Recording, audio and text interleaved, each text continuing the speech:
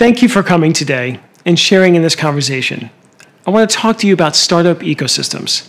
That's a familiar idea. Everyone knows the model Silicon Valley created way back in the 1950s and 60s, and everybody knows that regions all over the world have been trying to replicate the Valley's success in doing that. Maybe you've been involved in those efforts yourself. Here in the Metro New York City area, I've dedicated much of my career to this. But something important is changing now. Startup ecosystems are rapidly moving to the cloud.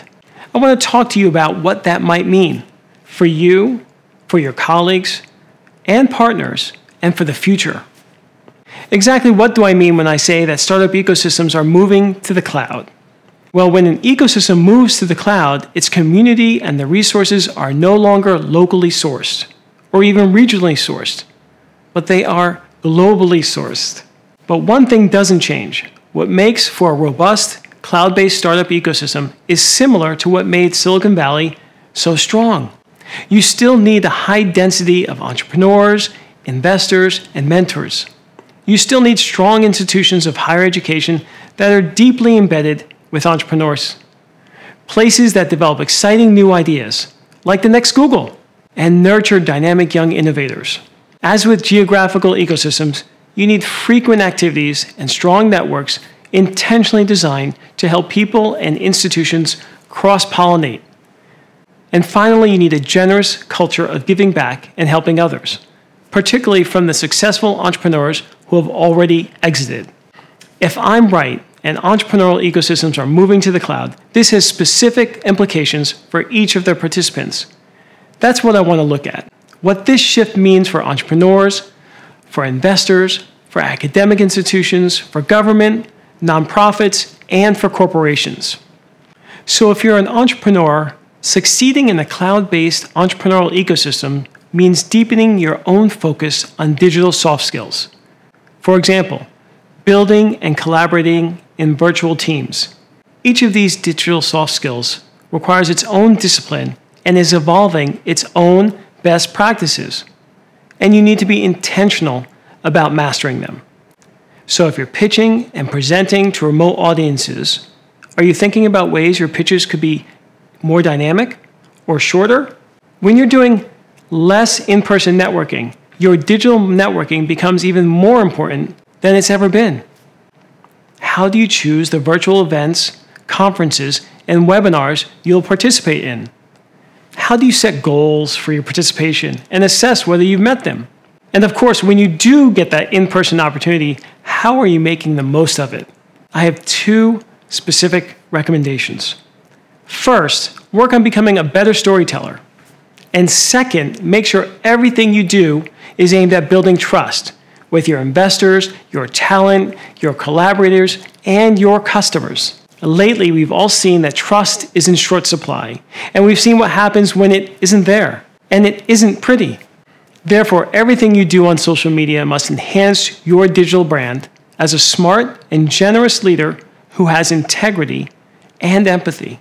One last point for entrepreneurs. In a cloud-based global ecosystem, you can find talent anywhere, and you could also be talent anywhere. Once COVID is in the past, more entrepreneurs will likely be digital nomads, living in one place for weeks or months, and then moving on. And while they might be tracking industry trends and staying in touch with their network online, what startup community will they actually belong to? Of course, it won't just be digital nomads. We can also expect to see a larger number of older founders become the majority of founders going forward. They will tend to be more settled down, and statistics show their probability of success is higher than other groups. And they seem to be spreading out as well, as do their employees. And a lot of people who have a choice are relocating into smaller cities and towns. That obviously affects where you find talent, but it also affects how you define and organize work. Some things are clear. Geography doesn't restrict who you hire nearly as much as it did before. Conversely, though, it's more important to pick people who've shown they can thrive in virtual environments. You need greater clarity up front as to your job descriptions and how you define remote work. Onboarding gets even more important because you can't do as much culture building in person. Clear expectations and accountability are more important than ever. All this means the hard work of being a leader gets harder. It gets tougher to work around a manager's failings. And you need to work even harder at picking and developing great leaders. So what if you're an investor? Above all, playing in the global cloud-based ecosystem means you're competing with more funding sources, especially domestically, but also globally. As we all know, there is plenty of capital out there looking for returns right now. And in order for you to get into the best deals early and to get the best terms, you'll have to work harder to build your own brand. It's more important than ever that you know your own differentiation and competitive advantage, and that it makes sense to the entrepreneurs who you want to work with.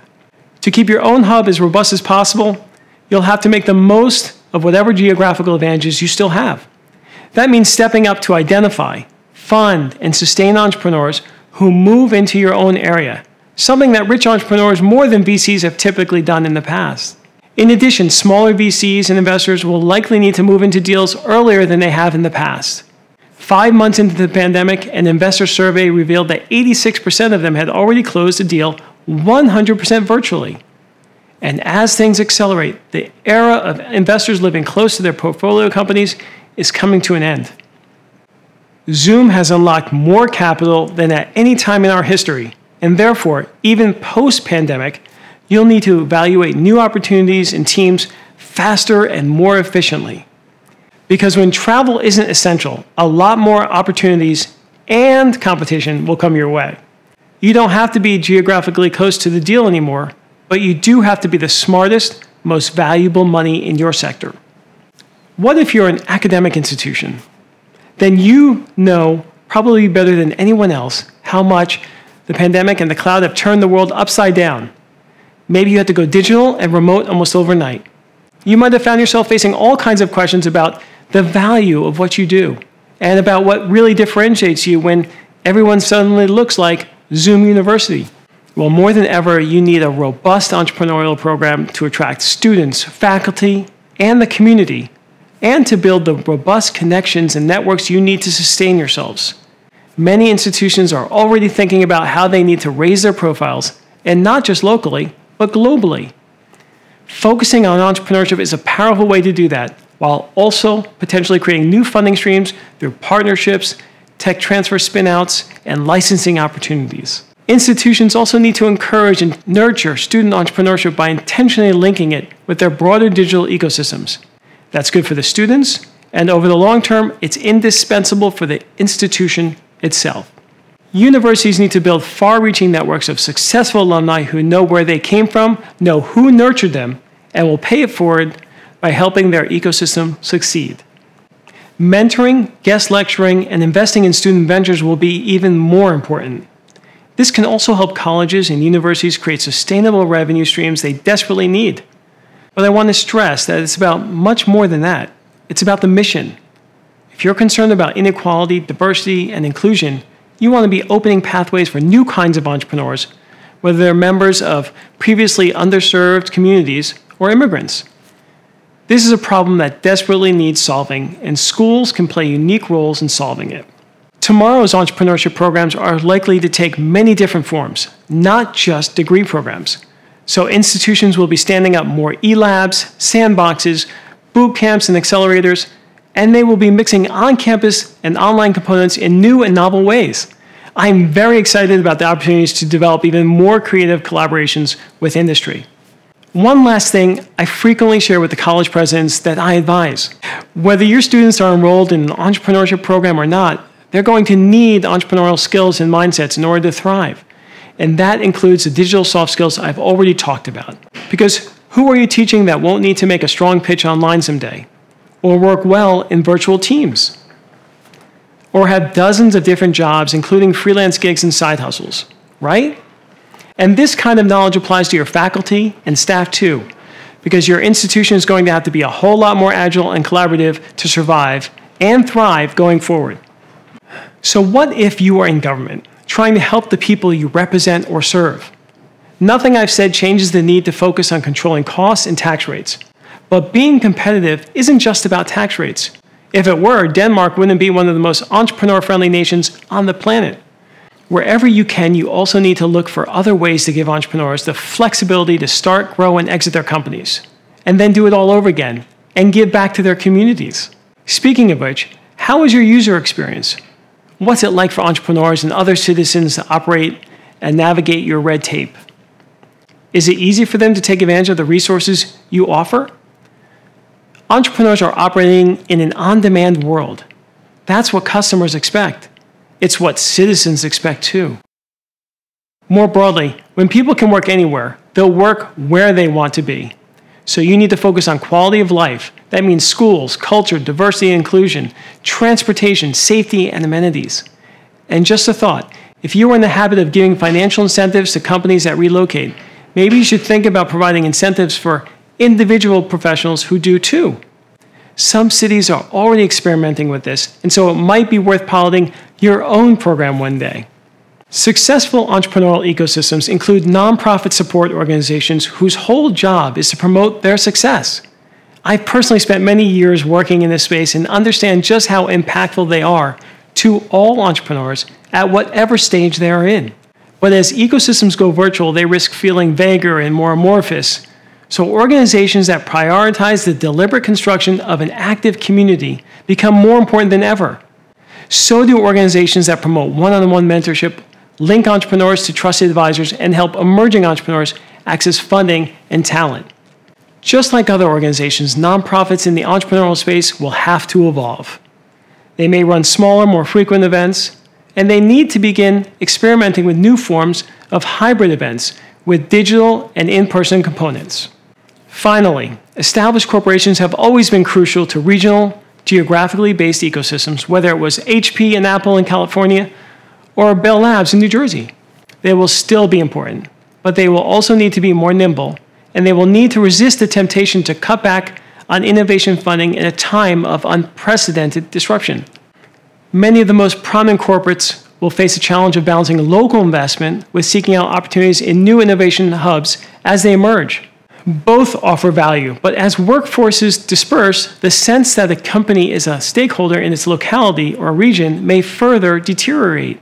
Of course, this is an existential problem for the localities themselves. But companies will also have to be intentional about maintaining strong relationships with existing ecosystems that offer value in socially positive and productive ways, even as they seek out virtual opportunities that could be anywhere. As I hope you can see, just because an entrepreneurial ecosystem exists in the cloud, and just because you can plug into it from anywhere, the need for a deep, robust, rich community doesn't go away. After the pandemic, if anything, it becomes more important than ever. You can gain enormous value from a cloud-based ecosystem because it helps you access innovation from all over the planet. But you'll only get what you put into it. That means positioning yourself to maximize these new opportunities. And that also means contributing to make those new ecosystems as robust as the best ones you've experienced before. They won't emerge by themselves. They need intentional effort. And the intentional efforts we make now will pay off handsomely in the future.